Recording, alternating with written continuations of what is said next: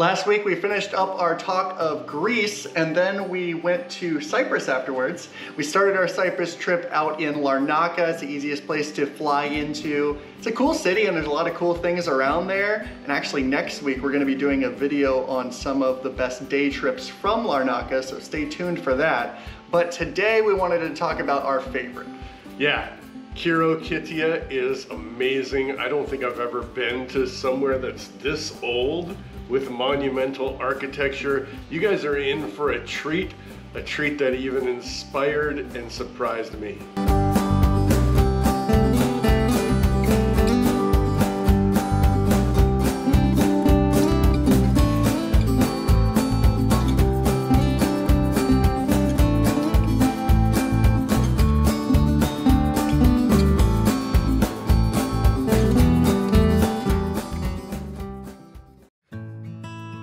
And as we walked into the site, I was already getting excited. There was this section of reconstructed houses, and they're supposed to be like 11,000 years old, but they were so much more impressive than I ever expected.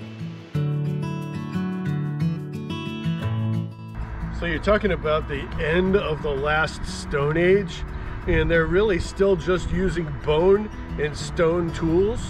And the technology is about the same as our paleo hunters would have been using that time in the Americas, but our paleo hunters were never building things like this. This is a really advanced civilization for that time. So they used ethno-archaeology to actually figure out that they had used trees to make roofs on these, and then they had to come up with an idea of how to rebuild them from being found like this, or actually even less preserved than this.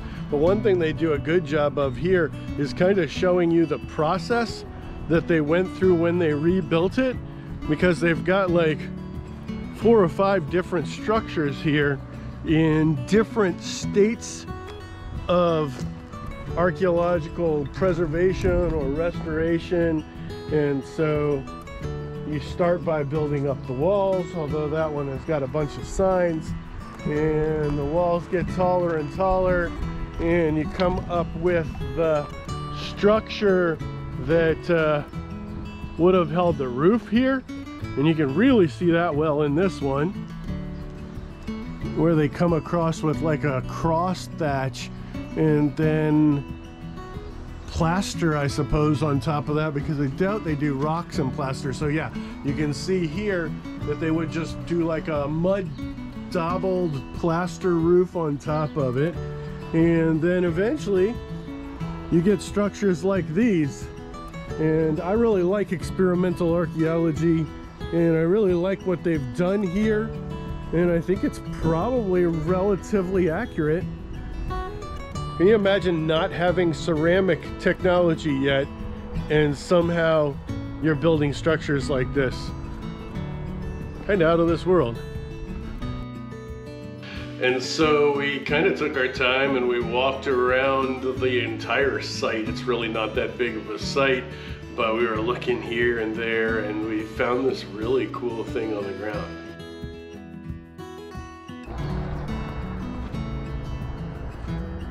So this is just laying here, and the circular shape is what really drew my attention. And you pull it up and it's definitely an artifact. This was definitely human worked, and it's something with plaster. I can't tell you exactly what it was used for, but this is the same type of plaster that was there. And it's just like laying here. I'm used to seeing ceramics laying around in these piles of debris, but this is right out in the middle of the walkway, and by that shape I guarantee that's artifactual, and it's pretty dang neat, and it's going right back where it belongs. Next to that area was a couple of different trails. You could either go up the hill, which looks like there was some ruins up there, or you could go on this back trail that kind of took you around the mountain up to the top, and that's called the archaeological trail. And obviously, just because of its name, we had to go on the archaeological trail. Just outside of where it's protected here, there's a bunch of terraces showing that they farmed way back, and those may have been Neolithic. But I think the cave that you see up on the top there where it's carved out, that may be Paleolithic or even earlier. Makes me wonder if there's any cave art or anything up in there. But not gonna break the rules and go over there, at least not yet. Ask and you shall receive. We kept walking a little bit and then we came across a really old cave like that one, and we got to get a really close look at it, which was awesome.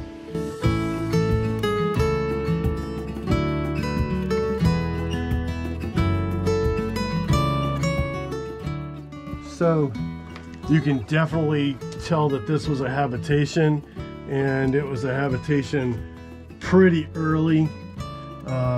You've got burn marks here, so they would have set up their fire.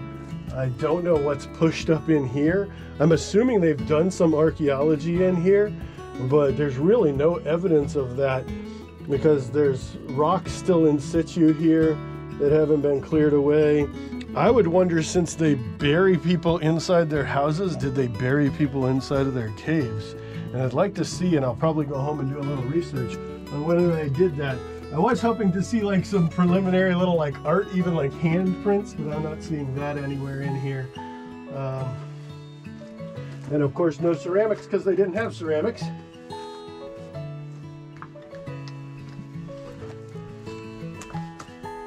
Maybe.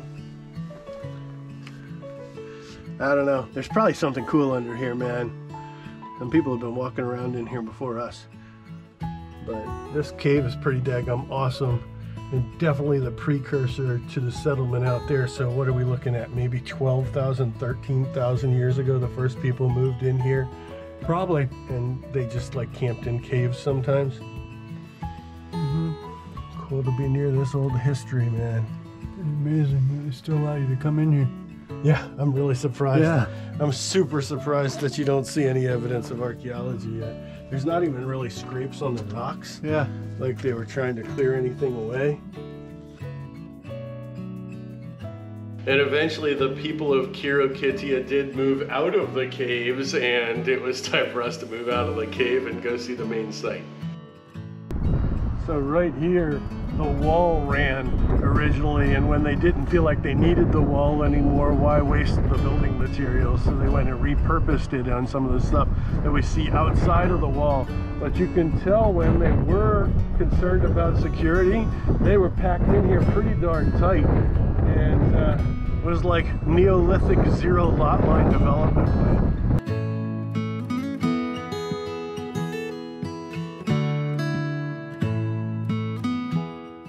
Choirokoitia is a UNESCO site, and you know how we love UNESCO sites. It's one of the most important sites in the southeastern Mediterranean, and it's probably because it's a Neolithic site, which means it dates back like 11,000 years ago.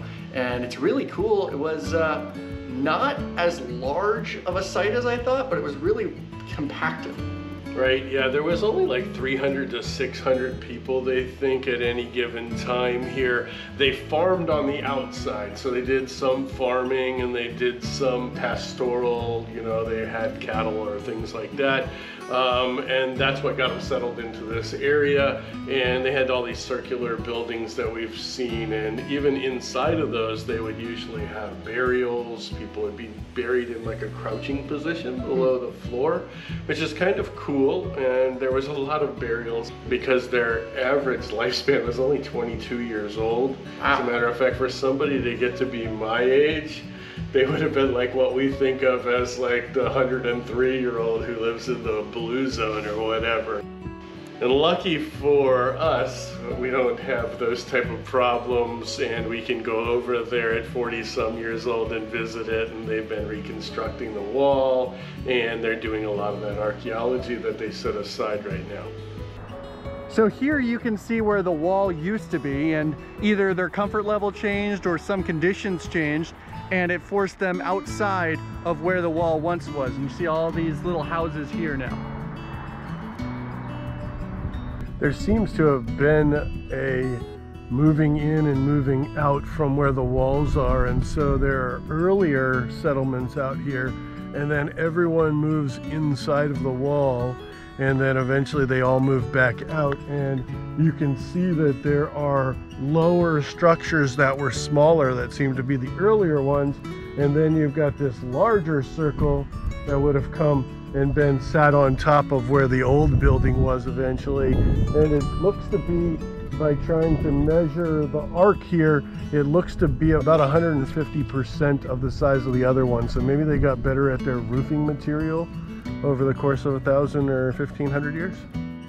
And the site only takes like a couple of hours for you to really get in there and get a feel for it, but it is worth every minute and you will enjoy it, I guarantee it. For the casual tourist who's not that into history, this site might not be that interesting, but just the fact that it is over 11,000 years old is amazing. I mean, you look at the stuff in America and they were all hunter-gatherers, they didn't really have settlements, and just to see the difference in technology is incredible, and I never thought I would even see settlements this old. So that alone is amazing. I hope you guys enjoyed the video, and if you guys like stuff like this, follow, subscribe below, and find yourself on the journey.